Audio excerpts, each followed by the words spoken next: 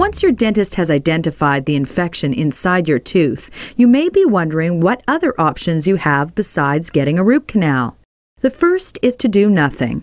However, if the bacteria is not removed, it will work its way to the tip of the root and eventually into your bone. Once it does, it will cause an abscess and infection. Obviously, this course of action or inaction is not recommended.